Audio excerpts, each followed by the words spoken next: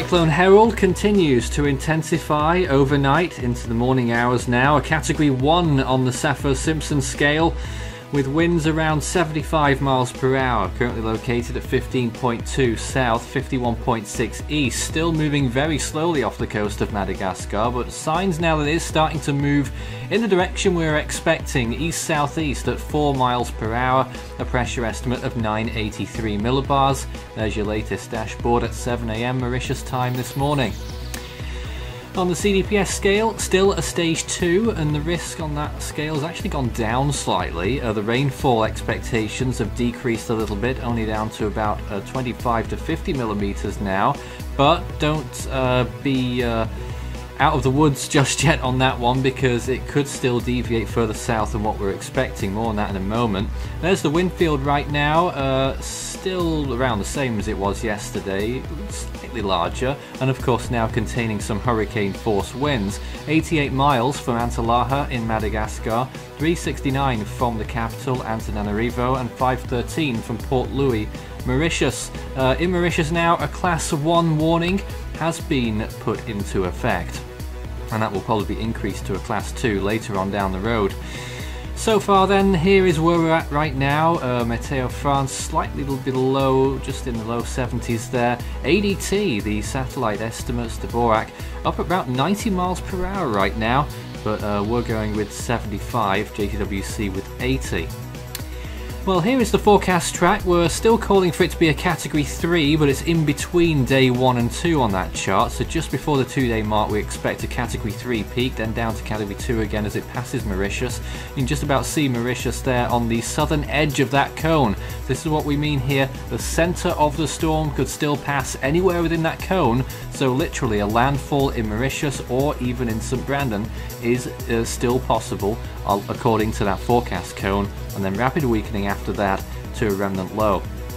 GFS currently saying this right now, and you can see there it's calling for very little rain on Mauritius, but the core of the storm passes very close. It's going to be a rather small storm really as it progresses, especially on the southern side, drier side.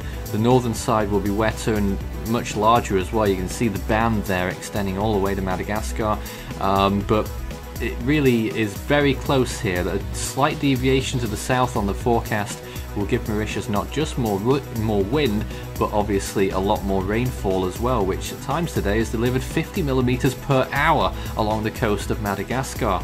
Sea surface temperatures will certainly be warm enough to support what is a lot of energy required for the cyclone, around 28-29 degrees Celsius. There it is again then, just about borderline tropical storm force winds on Mauritius and on Rodrigues there, looking at about 40 miles per hour, 65 kilometers per hour winds. That's sustained along the exposed coasts there. And this is what all of the models are saying for the peak intensity. They've toned it down a little bit, the HWRF even only just a Category 4 now, CTCX only just a Category 3, JTWC going for 115 miles per hour. Wind shear, I think, has trended upwards a little bit, calling for it to start rising on day 2 now. Sea surface temperatures remaining warm, that's going to be the one that will always be there for the storm. Relative humidity also a little bit of a grey area, some dry areas to the south of the storm at the moment. Well, here it is right now, and it's a very peculiar looking cyclone. Most of the convection is displaced around the edges of the cyclone. The center of it is somewhat exposed, you could say. There's an inner core there which you can see, and trying to develop a decent eye. That is potentially an eye wall building in there, but the biggest convection, the biggest rainfall amounts are on the edges of the storm over Madagascar, off to the eastern side as well, looking like a storm that's really had trouble with land interaction, even though it's never actually made landfall yet. Check out our new look cyclone tracker on the Force 13 website for the latest up-to-date information. You can also find us, of course, on our YouTube channel, search Force 13, and also on Facebook and Twitter, Force 13 at Force 13 on Twitter for the latest updates. You can also help the project become even better by becoming an Ultimate Fan on YouTube. To see the full list of Ultimate Fan benefits and to join, visit youtube.com/Force13/join. with a special thanks to our top supporters this month.